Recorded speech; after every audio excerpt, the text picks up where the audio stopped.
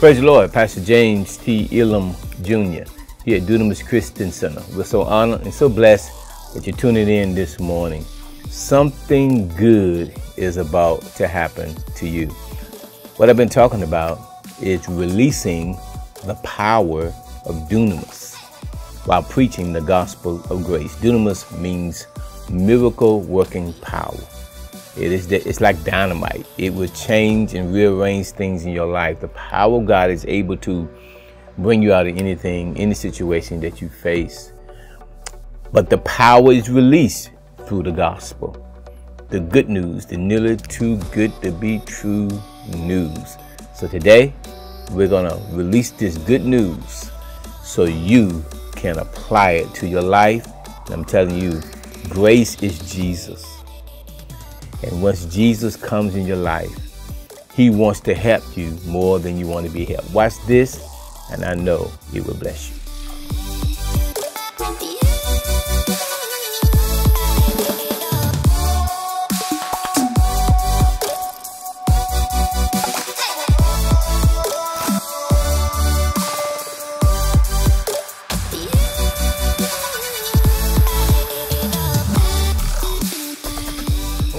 Bible for a moment in Ephesians 3:20. Ephesians 3:20. We've been talking about releasing the power of Dunamis while preaching the gospel of grace. Releasing the power of Dunamis while preaching the gospel of grace. The power of Dunamis. Scripture says in 3:20, it says, "Now to him that is able to do exceeding abundantly above all you can ask or think, according to the power that worketh in us." The Amplified Bible says, "Now to him, by consequence of his actions of his power that is at work within us, is able to carry out his purpose and do super abundantly, far over and above all that we dare to ask or think, infinitely beyond our highest prayers, beyond our highest desires, beyond our highest thoughts, beyond our highest hopes, beyond our highest dreams." Say amen to that. Amen. That's so very vital. This is what this power, this word power there in the Greek means dunamis. Dunamis power. With this dunamis power, he's able to do more than you can ask or think. Say amen to that. Amen. Amen. This dunamis power is miracle working power. It is dynamic power. It is the ability to cause effect and a change. It is the ability to get results in your life. We sitting here with the dunamis power on the inside of us as a believer. How many are glad that no matter what you go through, you got the power? Amen. Amen. And so that's so very vital, important. I love that. Some of the synonyms for this power is inherent power. In other words, that means independent of any other power and is residing in you always. So this dunamis power is always in us. It always can remove the burden. It always can destroy the yoke. It always can get you results no matter what you face in life. Thank God for the power. Amen. I love it here. Also, this power is also translated excellency of soul. Dunamis means excellency of soul. What is that? The power over strongholds built in the mind. So this power is able to deliver you from any stronghold that's built in your mind. Lord have mercy. Look at somebody say, my mind is renewing today. My mind is. Amen. And so this is the power that we have. Amen. And the Lord told me to release this power. But what we found out is that the power can't be released all the time. It's because we don't understand the gospel. The gospel of grace, the gospel, the good news is what releases the power in the earth, in your life, in every church. And I'm telling you right now, God wants us to break down this so we can understand how to receive, not just shout about it, but how to receive. Somebody sound ready to receive. Say that. Okay, well, how is this power released? Look at Romans 1. Romans 1.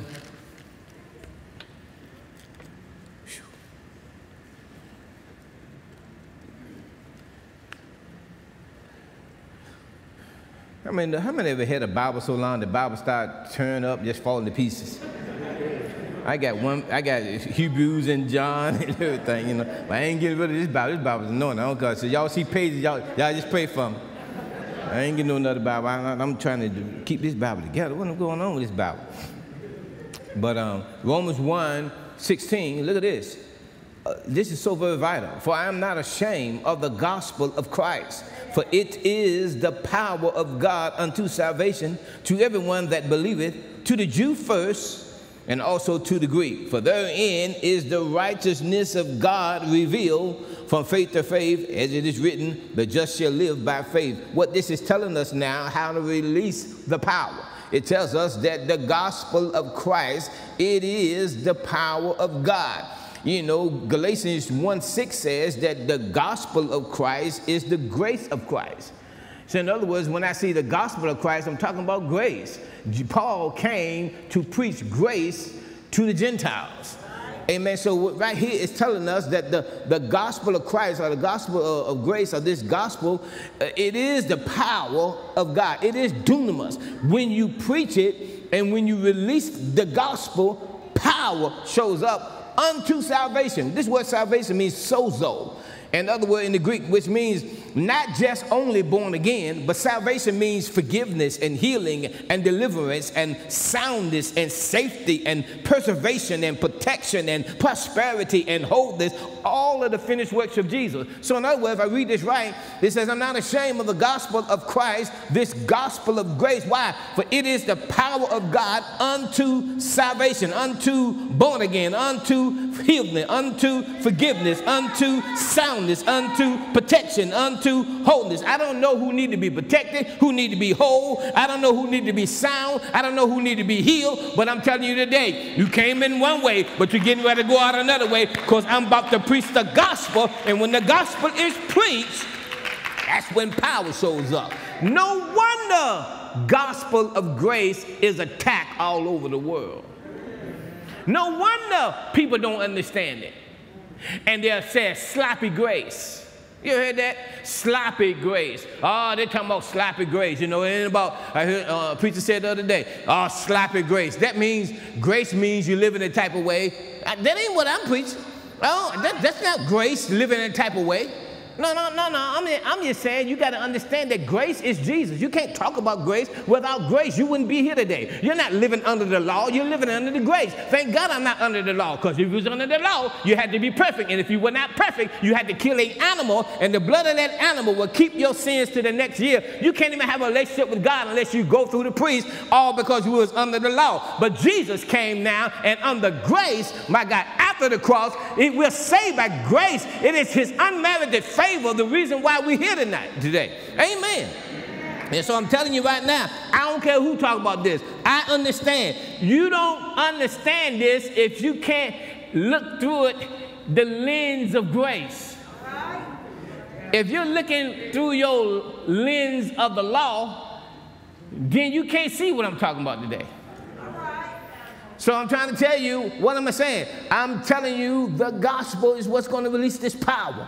And I'm telling you the gospel of Christ. Man, I love this. I love it, man. I love it here because it says here, therein is the righteousness of God revealed. And from faith to faith. In other words, he's telling you now that he said this is for the Jew first and the Greek. What do you mean? The Jew first, Jews is God's chosen people. He came to the Jew first. So the Jews now, they was under the law. So he's telling him now I'm about to say, Jesus came to fulfill the law. So some things you have to understand how to rightly divide it now, because he's telling the Jews, you don't need to do everything you used to do anymore, because now I'm going to show you a better way on a new covenant. So I'm coming to you as a Jew to tell you, and I'm coming to you as a Greek. Greek means Gentile. That's everybody other than a Jew, everybody besides a Jew. In other words, everybody in here today. If you're not a Jew, I'm talking to you, Gentile. So he came to give us understanding before the law and after the law. In other words, there are some things that happen to us and that we believe and act on before the law that it don't.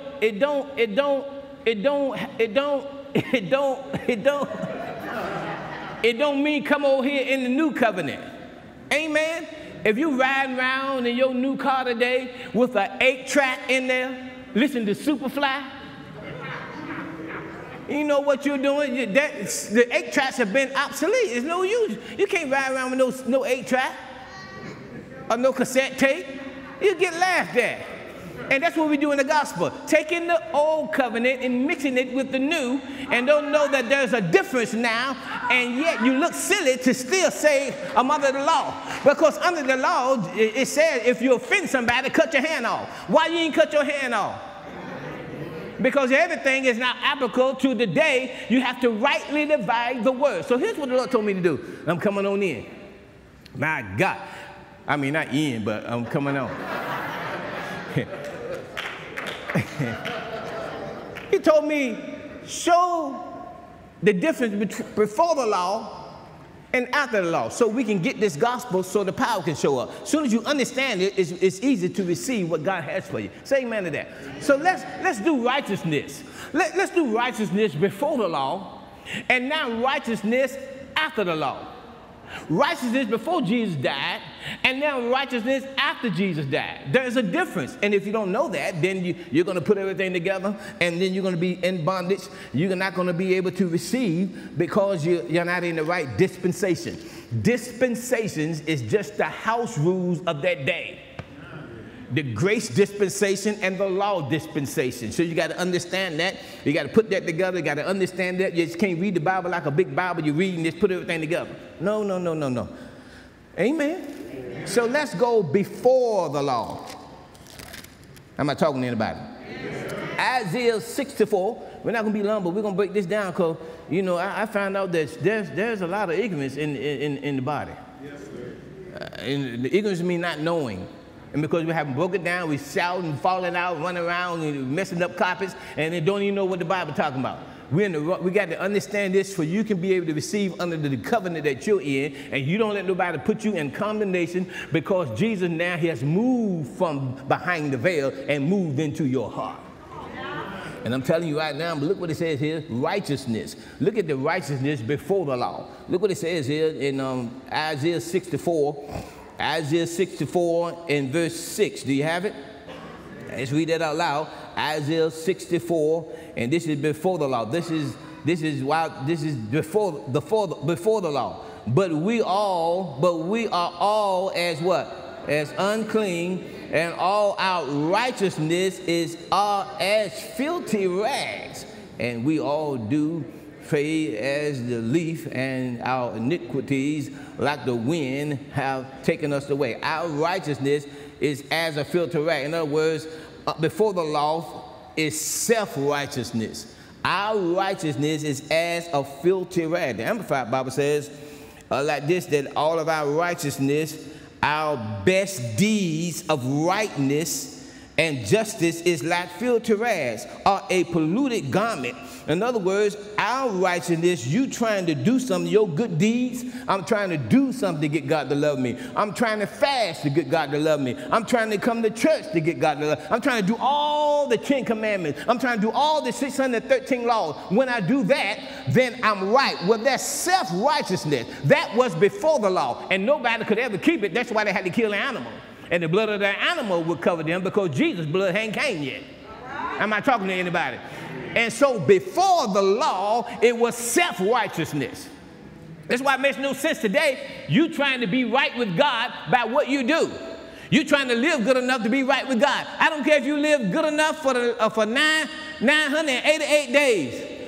But the next day, you're going to miss it because nobody has ever kept all of the law without missing it. That's why Jesus is so important. Praise God. In other words, so righteousness. Man, so Israel, they understood that.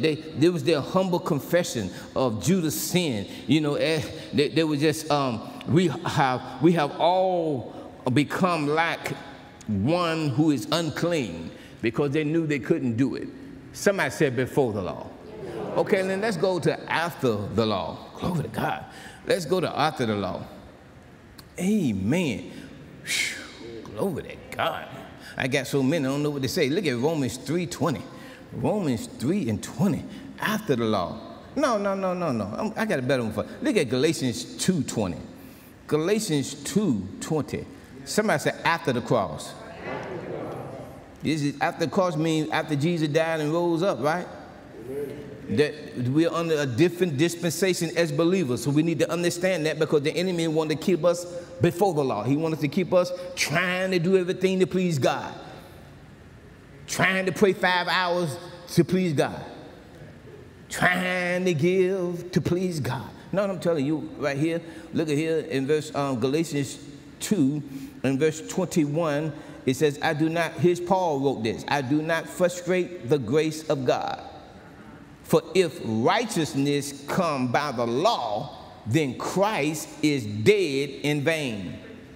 Look at the Amplified Bible. It says, therefore, I do not treat God's gracious gift as something more minor importance and defeat its very purpose. For I do not set aside and invalidate and frustrate and nullify the grace, the unmerited favor of God. For if justification, righteousness, acquittal from guilt comes through observing the rituals of the law, then Christ the Messiah died groundlessly and to no purpose and in vain. So in other words, man, Jesus said, wait a minute, I got a different righteousness. I got God's righteousness now. I'm going to show you we're not under that law. So if somebody tells you, you're not righteous, you need to say, wait a minute, I know I'm not before the law, but after the law, I am righteous. I'm going to show you he made me this way. I am righteous not because I did everything right now. I'm righteous because of what Jesus said. I'm not talking to anybody up in here. And look at Romans. Give me one more scripture on that. Amen. Because some people looking like, a little funny, like. But I'm going to give you scriptures. Amen. I'm going to cut your head open and pour this in you so you won't be able to do nothing but believe it. Amen. Look what it says here. I love it. Romans 3. Look at Romans 3 and 20. Look, it tells us here, therefore, by the deeds of the law, by the actions of the law, there shall no flesh be justified or declared righteous in his sight. For by the law is the knowledge of sin. But, verse 21, now the righteousness of God without the law is manifested, being witnessed by the law and the prophets. How? Even the righteousness of God, which is by faith of Jesus Christ unto all and upon all them that believe. For there is no difference, for all have sinned and come short of the glory of God, being justified or declared righteous freely by his grace through the redemption that is in Christ Jesus. Say amen to that. So now I'm righteous because I believe on Jesus. I'm righteous because I have faith in Jesus. The moment you say I believe on Jesus, he makes you righteous. Right standing with God. Able to stand before God without any sin, conscience, or guilt and get your prayers answered. So you sit up in here all condemned and all guilty and all worried about what you did the other day, last week, last year, and the devil is trying to punk you. Don't you let that devil punk you. You need to rise up and say, wait a minute, I am the righteousness of God. I was righteous before I sinned. I was righteous before I missed it. Because the moment I received Jesus, he made me righteous. I don't have to try to do anything. I'm righteous because I'm right with God. That's so very vital. That's before the law. Why is that important? Because if you condemn, your faith can't work. And your power can't be released. So somebody say, I'm righteous. Okay, let's go to another one. Praise God. Let's go to being blessed by God. How do you be blessed by God before the law? And how do you be, before the cross? And be blessed by God after the cross. In this dispensation, how are you blessed? Are we blessed like they were before the law, under the law? Or are we blessed after the law through grace? Are we blessed through the law, or are we blessed today through grace? Look what it says here in Deuteronomy 28. Somebody said, are we in school? Yeah. Church is the only place you don't want to come to learn nothing. You want to holler, fall out, and come to say you've been to church, and then you want to go to school. You go be a doctor, you sit down and find out what you do. You go be a lawyer, you sit down and find out what you got to do, and come to church. Why he reading? I want to hoop it. I want him to hoop a little bit to keep me awoke. You should leave them pancakes alone before you came in here. No, no, no. I just want you to know something. I want you to see it because I want you to be able to open your mouth and pray. I want you to be able to have some confidence who you are because the power is going to get ready to remove things in your life and do something about it just by changing your mindset. So I'm not concerned about who like this, who don't like this, who want more, who don't want to sit here and listen. Listen. Amen. How to be blessed by God before the law. Here's how they did it. The Jews. Look what it says here in Deuteronomy 28:1.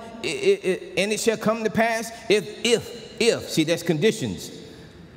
See, before the law, it was always conditions. You had to do this before that happened. If thou shalt hearken diligently unto the voice of the Lord thy God and observe to do all the commandments which I have commanded thee this day, the Lord thy God will set thee on high above all nations of the earth, and all these blessings shall come on thee and overtake you if thou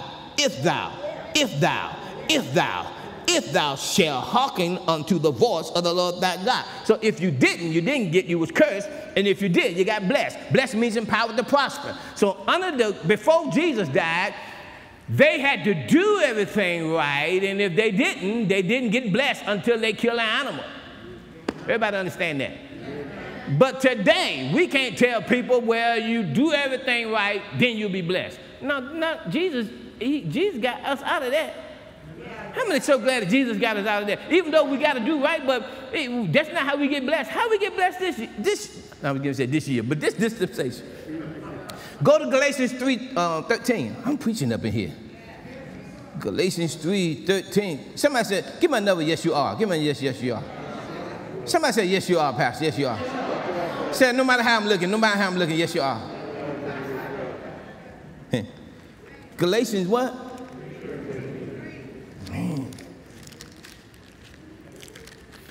Look at this, man. I'm telling you, before the cross we just read, but this is after the cross. This is the dispensation of grace you're living under. Thank God. This is why we need to appreciate Jesus, what he did for us. Look at it in Galatians 3:13. Christ has redeemed us from the curse of the law, being made a curse for us. It is written, curses is everyone that hangeth on the tree. Why? That the blessing of Abraham might come on the Gentile. That's us, man. Through Jesus Christ, that we might receive the promise of the Spirit through faith. Under the new covenant, after the cross, we're blessed because of Jesus, not blessed because of our obedience. We're blessed because we believed on Jesus, and the moment we did, we are the blessing of Abraham. We have a right. I'm blessed coming in. I'm blessed going out. I'm blessed in this city. I'm blessed. How many know you blessed today? You empowered today. Not because we did everything right. We are blessed because we believe on Jesus. We're redeemed from the curse, and we are walking in the blessings because you believe on Jesus. That's why some of you they came here. Somebody, I just came, but I ain't really expecting nothing because I know how I've been living. You don't even understand what you got on you. You are blessed. I don't care what you've done. You are blessed. I don't care how many mistakes you made. You shouldn't have never believed on Jesus. Once you believe on Jesus, he comes on you and causes the blessing to come on you. While we're working out our salvation, while you're getting better by day, I don't care what you're doing. I don't care how many mistakes you made. You got to know, I'm doing this, but this is not my testimony. This is not how it's going to end. I'm walking through my salvation. I'm getting better every day. But while I'm getting better, I'm not under the curse. While I'm getting better, I'm not under the law. I'm under grace. I'm blessed no matter what I did. Yeah. See, if you get that, the enemy can't talk you out because, see, we're blessed today because God put blessings on us because of Jesus, not because of obedience. Everybody say that. Everybody say amen if you understand. So very vital. Give me one more preach, Pastor. Somebody say, I'm getting it, Pastor, I'm getting it. What are you doing? We're renewing our mind because you'll be surprised if people don't operate in this. They're trying to do everything to be blessed.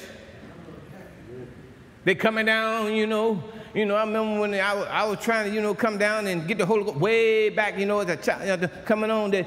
They had to have a little moaning bench. You remember that? The moaning bench. See, some of y'all too. Some say moaning bench. Y'all, I've been in church all my life. Moaning bench. The moaning bench.